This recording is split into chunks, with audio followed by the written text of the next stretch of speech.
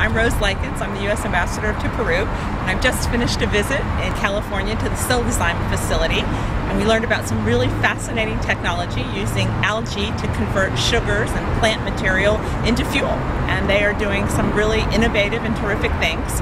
This is part of a trip that we've been making across the United States as U.S. ambassadors, promoting Latin America as a place for U.S. companies to do business and specifically to export U.S. products and create jobs at home in the United States.